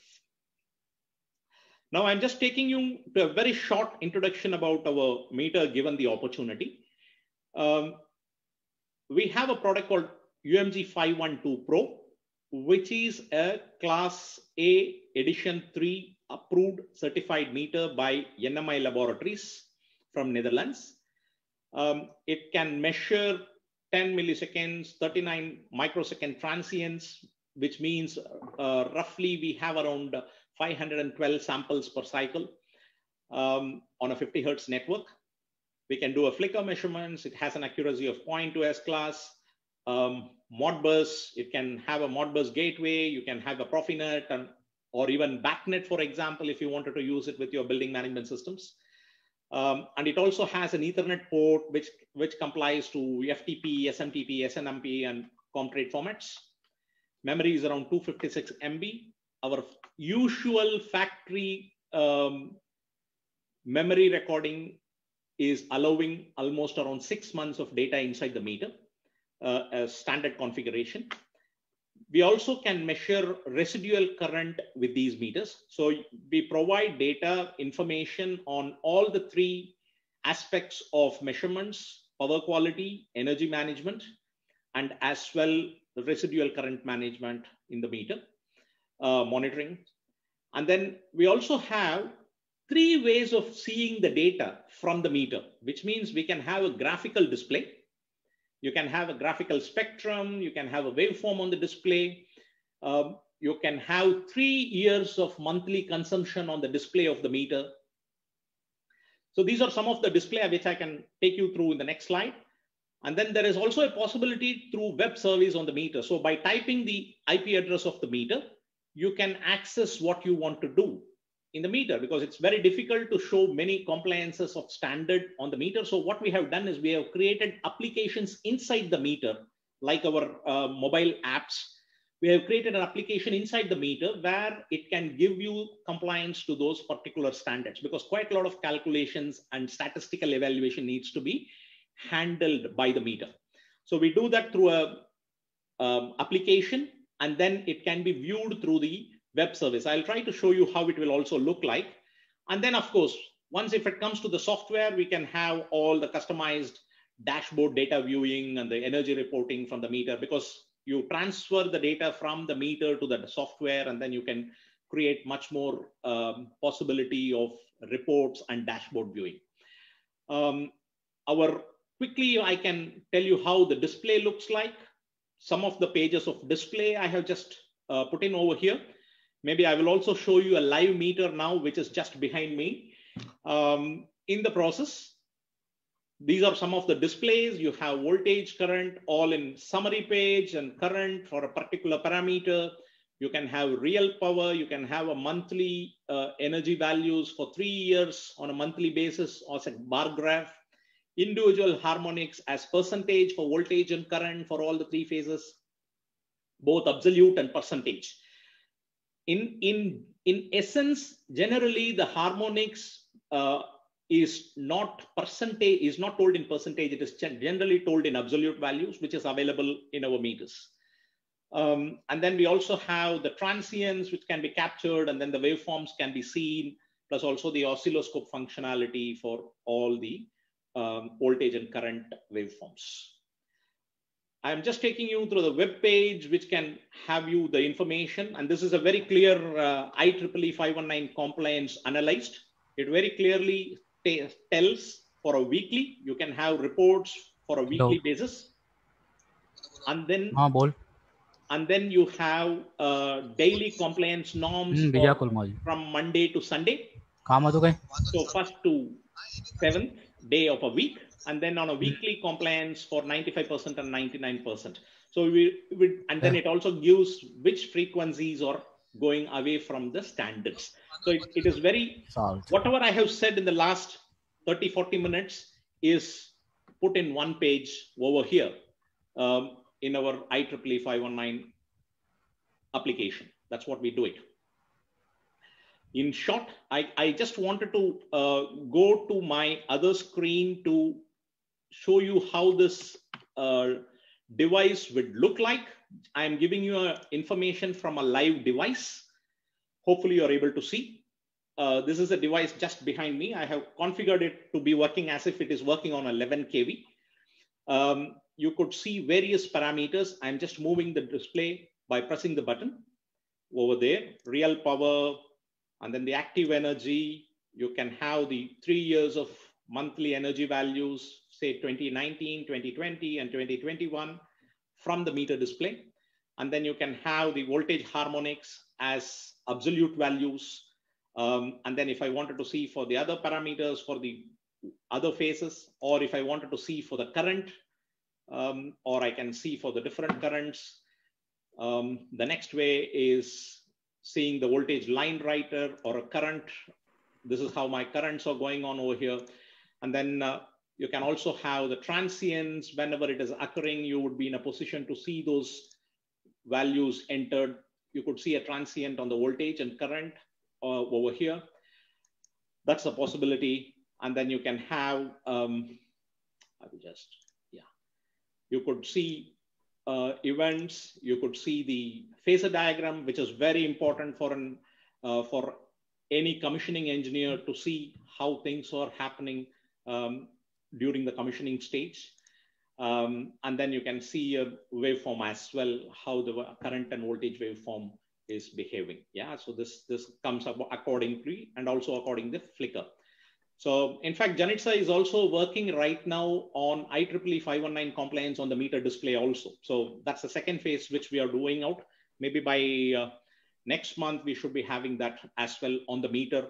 The meter will tell you whether the weekly compliance and daily compliance is happening on the meter display itself. Further, we can also see other parameters like graphs. If you wanted to see an online graphs, we would be in a position to choose and see the online graphs for the meter, where we will be able to see the online current which can be coming on. Even the historical values for the basic parameters for analysis sake can come in. I can also show you some of the power quality standard, what it is, watchdog, IEEE 519. For these, I still installed, I have it for 2 days. That since I'm using a single phase supply, it can be wrong, but the essence, what I wanted to show you here is it is a THDU, harmonic voltage, TDD, and harmonic current. And if I wanted to see where my failure of harmonic phase voltage, harmonics voltage is failing, is basically on a daily basis over here is somewhere, it is not failing, it is just going into, the red line is here. So it is not going down. So, but it is not 100%. So that is why it is showing an orange, but still we say there is this, the standard is getting passed on the daily basis. And then we have this information of individual harmonics. So this is how the IEEE, where you will also write your nominal voltage. You will also insert your short circuit current, your load current, and then the ISC by IL value is calculated. Accordingly, your compliance is tested in the meter and then given as a web page for you. That's another about this one. Now I'm coming back to the presentation just to give a short summary. Whatever we have been talking, we have been doing meters from power quality meters to a simple energy meter, comprising to do various energy monitor management, power quality, and residual current monitoring. You can choose the meter from our portfolio according to your applications so that you get enough of information, because we don't believe in having the same meter all through the network and doing the same readings. It doesn't make any sense, because every level of monitoring, every level in the network requires a different set of parameters to be monitored accordingly so that we can manage the system better. Say, for example, in one of the cases in Middle East, a customer, after 3 years of using the facility, they wanted to have a particular power factor trend of the information, then they realize that meter is not having a power factor itself. So then it's very difficult for them to understand the power factor when they have operated the plant without noticing the power factor as a parameter. But when they wanted the data afterwards, they don't have, because they have the same kind of meter all through their network, which becomes complex for them to understand their own systems. So that's a point which I wanted to take it across, that every point in your network requires different sets of meter according to what you wanted to monitor, and different places has to be with different values. That's why it will help the customer very much effectively on the long run for him. This is just a panel which is mounted with some meters just for you to show how it is. It is not only in HV panels, we also offer meters for lower levels as well. Plus, we also have our grid-based software, which can be used to communicate with any kind of devices, and then we can have it with a very intriguing information about your electrical networks through Sankey diagrams, through heat maps, through KPI bar graphs, where people can very understand their electrical system better and take appropriate action. So I think I'm just finishing off with information, what I have to give it to you today. I'm open for questions. And in case if you have any questions, I'm there. Misung is also available for further information. We will be happy to share with you the required information, what you want. So thank you very much. And I'm open for question. And again, I have to stress this point, with the state of condition, with the stress we are all in. Thank you for attending this in full house. And I thank you very much on behalf of Janitza Electronics. Thank you. Can you unshare, Hari? Yes. Yeah. So there are some questions in the chat box. So if you can visit the chat box. I will go through that just a minute. Yeah. So I think Apau sir has also answered some questions here. Yeah. Good evening, sir. Yes. Apau sir, can you put on your video?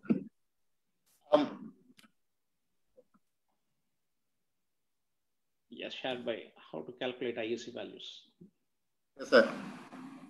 Yeah, One second. Yes.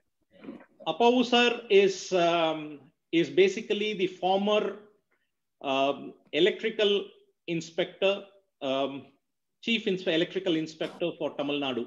So he will be in a position to add a lot of value in this meeting as such.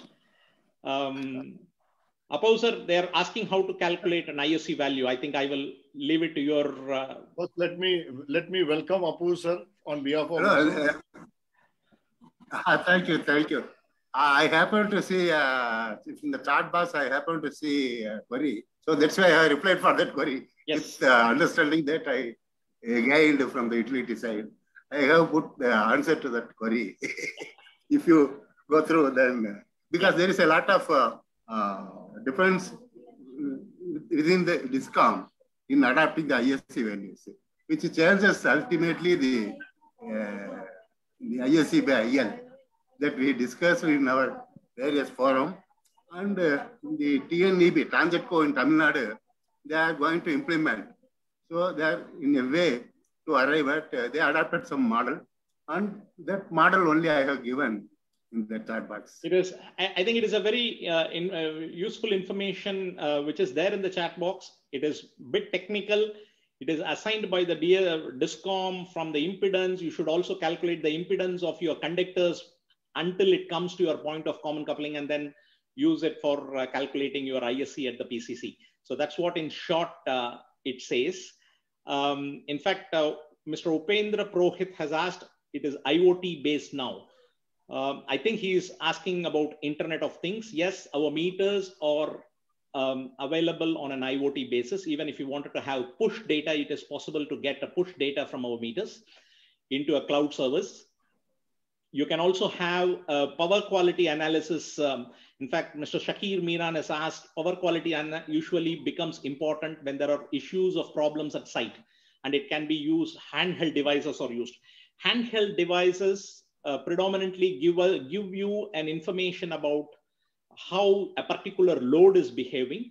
But if you wanted to do a compliance to a particular standard, it is advised you do the measurement on a long term on the point of common coupling and things like that. So you will have to have also a permanent monitoring at certain places in your network to ensure that you do it. You can also use portable meters, not only from Janitza, but also from other companies as well. Accordingly, what you wanted to measure, you can always use it. That is possible. Is there any other question I'm missing? There's somebody who's requiring a quotation. I've sent him the email ID. That's fine. That's fine. It should. We will be happy to ourselves and Mizung would be happy to support you with further information. It's a time which we have to just give the information, so we can give you more information as and when it comes to us. Please feel free to write to us on our contacts. Thank you. So the details of the contact is there on the screen just now. Anybody can just take down the things, or they can do a screen save and contact either Krishna Dhanwarkar or on our website, or contact the phone number that is there.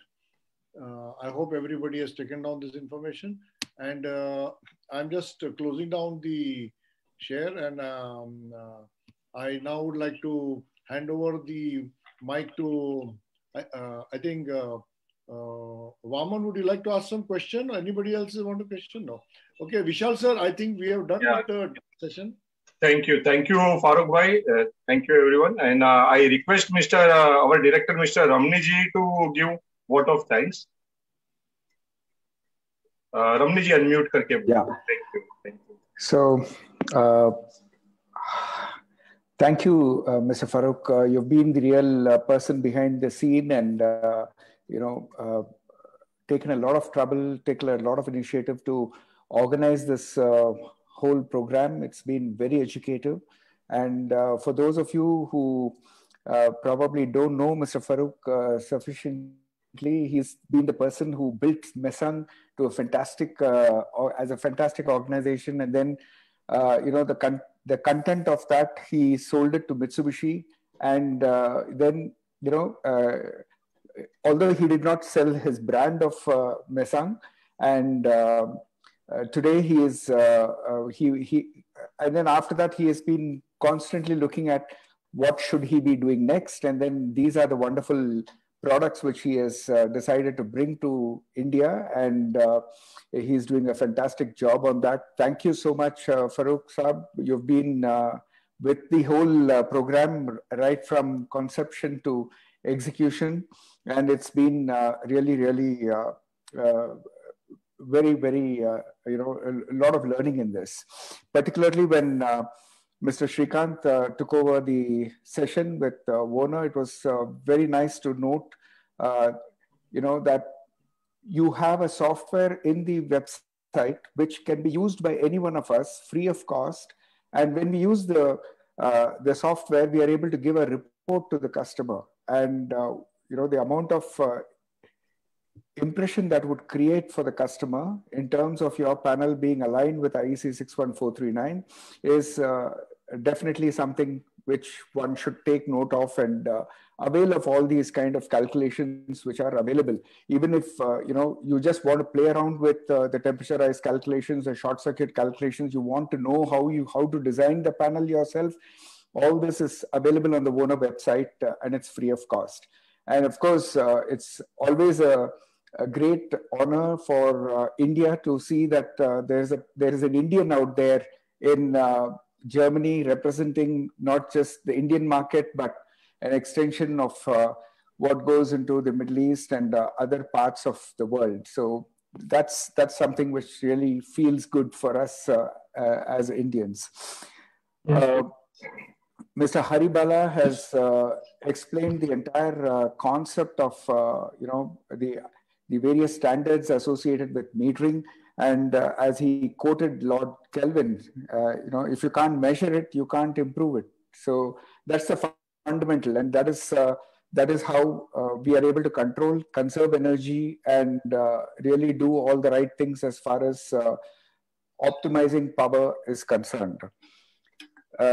Our President Sanjeev Bhai, of course, gave an excellent introduction of COSMA, and one thing which I'd like to appeal to all non-members of COSMA is, please join us.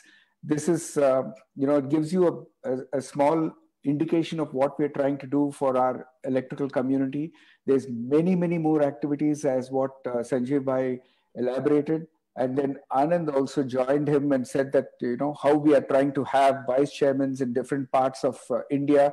Like, for example, this particular program was again coordinated by Mr. Sanjeev Lodha, who is the vice chairman from Rajasthan. And, we need more and more involvement, and then automatically we will all evolve together. COSMA is a beautiful organization.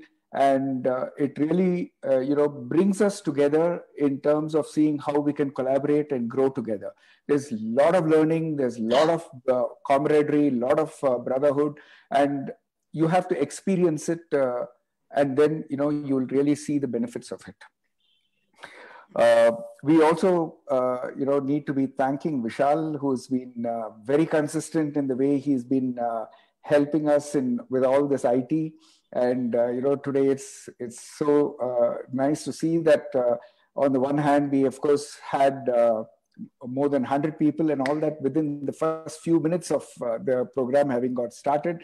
And then it was Vishal who came forward and said that we should put it on Facebook Live also. And he's been doing this consistently over the past so many webinars. So that sort of really helps the people to avail of this kind of technology transfer. That's it from my side. Thank each and every one of you for having joined this webinar with an open mind to understand what are the latest technologies and how you could individually benefit by being the channel which takes this technology to the electrical distribution in India and overseas at large. Yeah. Thank you very much. Thanks so much. And that's it from my side.